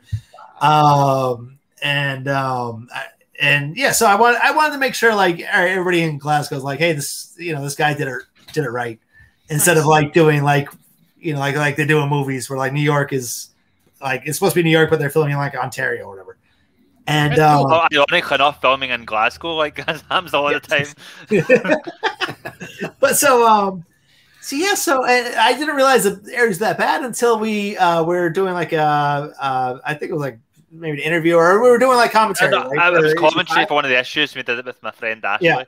Yeah. So Ashley was there, and we were looking at the pages on the screen, and it was a shot of their Simon McCready's car driving down the road or something. And she was like, wait a minute, I know that area. I know exactly where that is. And I said, oh yeah, I took a picture from it, and I basically just drew right from that picture. And she's like, wait a minute, you went there? And she's like, John, you took this area with his pregnant wife? What's the matter with you? I'm like, wait, was it that bad? I figured, Ashley, dirty, but you were with the camera. Worst case scenario, I would have ran away and I would have been got away. I would have got away, so. That's cool that you got brought out there though to check it out, because to be honest, I even told Brian not too long ago, I was like, I think Alex is Scottish. I'm not sure. I think they're both Scottish, right? I might have Scottish heritage. I don't even know. Yeah, right. It's funny how it became a joke that people will call Alex McCormack and assume that he's Scottish. Well, when I was in Scotland, it was the first time I didn't have to spell Cormac. We were taking a hotel. I was like, it's Cormac, C-O-R-M-A-C-K. And they're like, I know how to spell Cormac, pal. I'm like, they don't over here, but all right. I love it. All right, one more question before we get to Brian's final thoughts and questions. But Alex, have you ever seen a ghost, a UFO, any kind of supernatural experience that you'd like to talk about? Maybe it happened. He's looking like none that I want to talk about. That's the expression he said. There's. I think I could tell this without dropping any names. And I've been dead for 3 months. So what happened was my old day job, I used to deliver medical equipment to hospitals. And what was going on is, it was plates and screws, that type of stuff, right? Yeah. And I was asked to come in on a demonstration of one of these things to take pictures. And it was to put plates on feet, so if you broke your toe, you would go in and you put a little plate on your toe. And as far as I know, I was the guy dropping the stuff off. I wasn't the professional or anything. So I get in there and they bring out a Tupperware bin, and it's full of feet. It's just chopped off cadaver feet. And as far as anything that would be in a horror movie, that's probably as close as I've ever become. That's crazy. Here's a bucket of feet. Yep, here they are. Oh Oh my god! And A bucket of feet seems like the more like low rent version of like what was it, a basket full of heads? Yeah, it's a really lousy sequel. It's like that's the fifth one in the series. Just like a big KFC bucket, with like 10. The old bucket of feet. Yeah, I love it. I'll have a bucket of feet.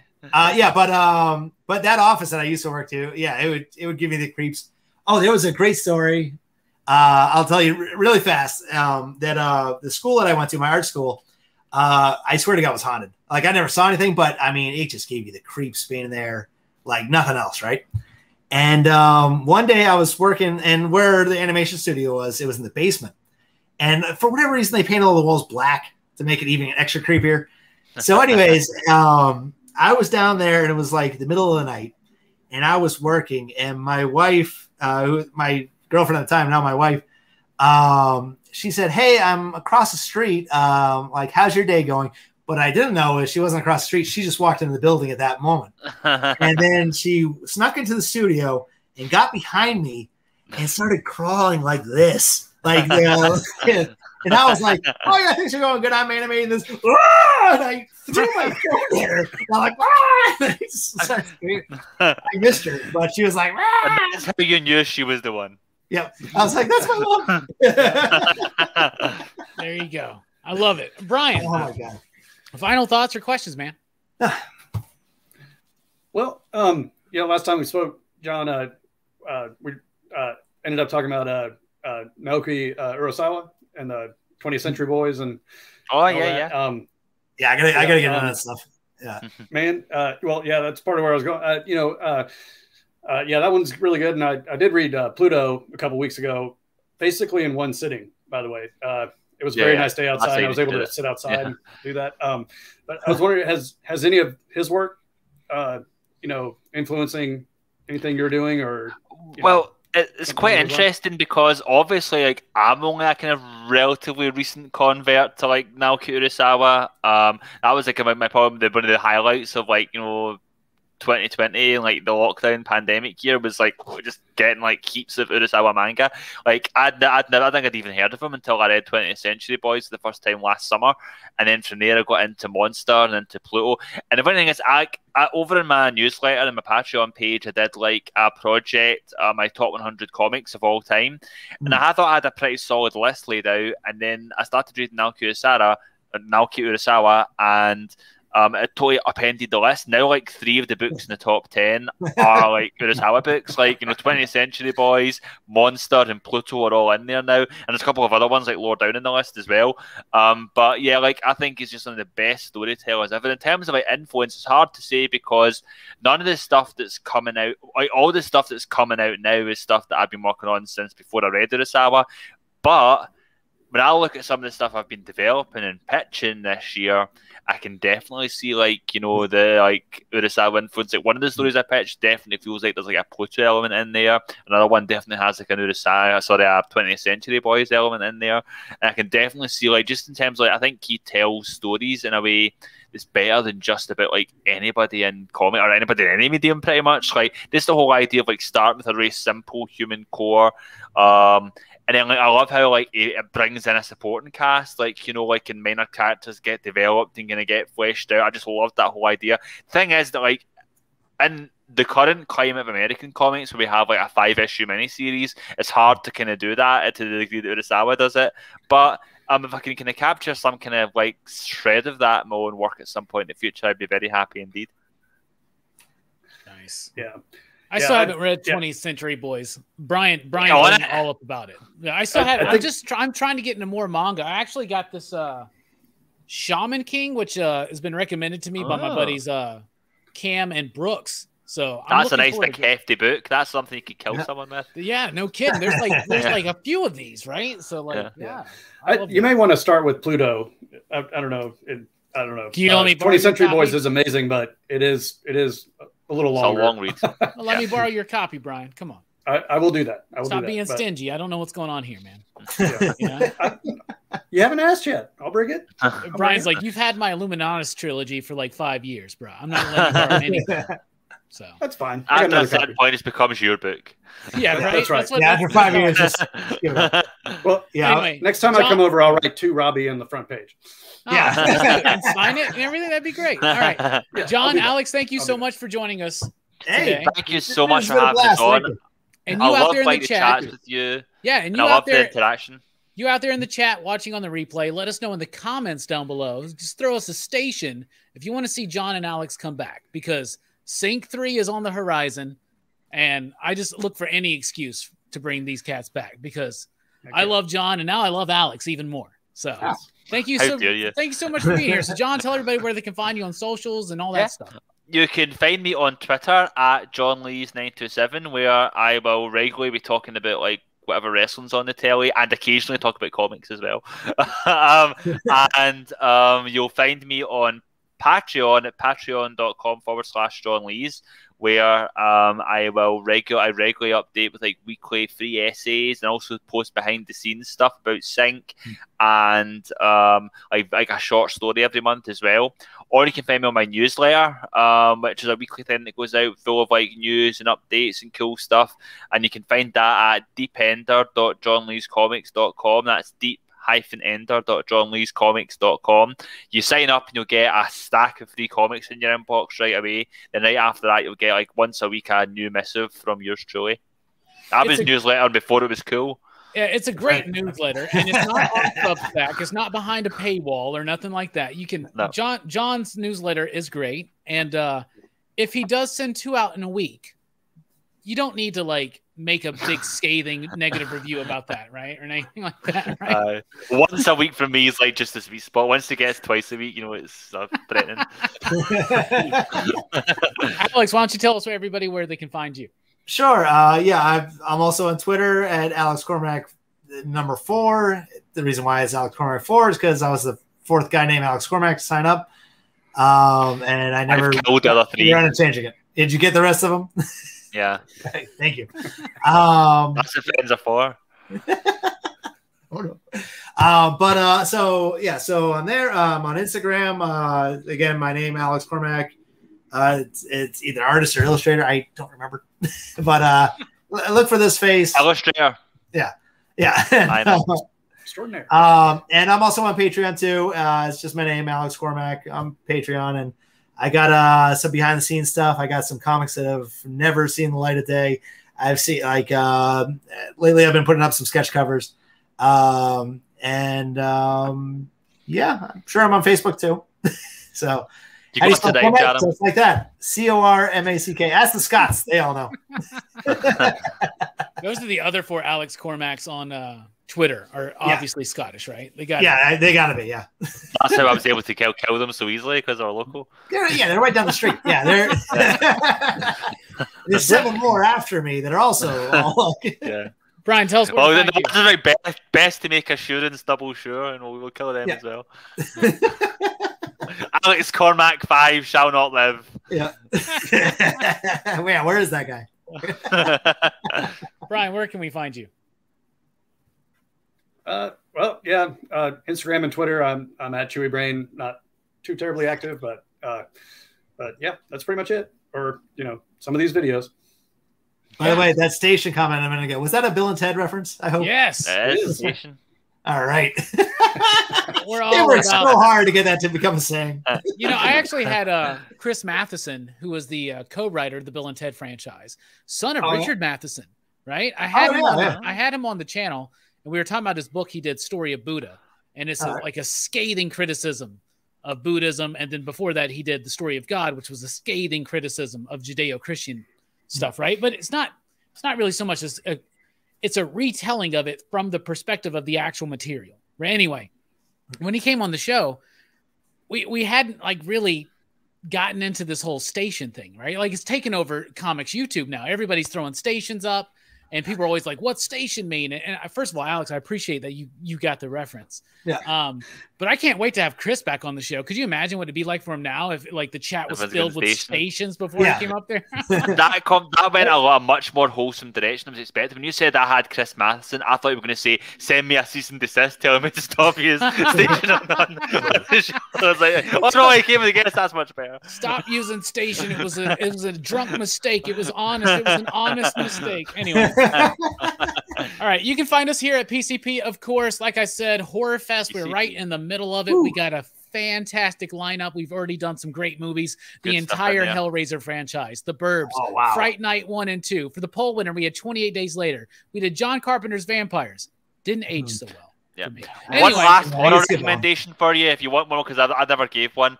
Check out a movie. It's on Shudder called Dead and Buried. I'm obsessed with it right now. Which one? Go find it. It's a lost gem from the 80s called Dead and Buried. It's from the screenwriters of Alien. It came out, I think, in 80, 81, 82 maybe. It's genuinely scary and unnerving. Really good. Super underrated. It's fantastic. You know, I just saw a poster for that. That must have been from you. Did you put up a poster? Probably was, yeah. Yeah, probably right. was. I guess like what you mentioned, the Reg the Alien, like Dan O'Bannon, right? And the other guy. Nice. Yeah. I just signed up for Shudder to watch Haunt. So I'll definitely check it out. Friday night, that's tomorrow night, 9 p.m. Central Time. Join us for Horror Fest, The Funhouse by Toby Hooper. What's a Toby Hooper, Brian? He's a director, I've heard. I'm getting familiar. Sorry. Brian will be there for Funhouse. Very excited for that. And then Haunt over at Dylan's Horror Show on Saturday. That movie is great. Anyway, Alex, John, Brian, thank you all so much. PCP Army, thank you so much. We are dipping out. Y'all buy Crimson Cage. Buy Sync if you haven't already. Check out and buy Hotel. Bit of work. Buy Hotel. Buy Mountainhead. Rotobones. See Us Tomorrow. Sky of Blood coming soon. You just wait and see. Sky of Blood, right? Yeah, the trilogy. Yeah. Anyway.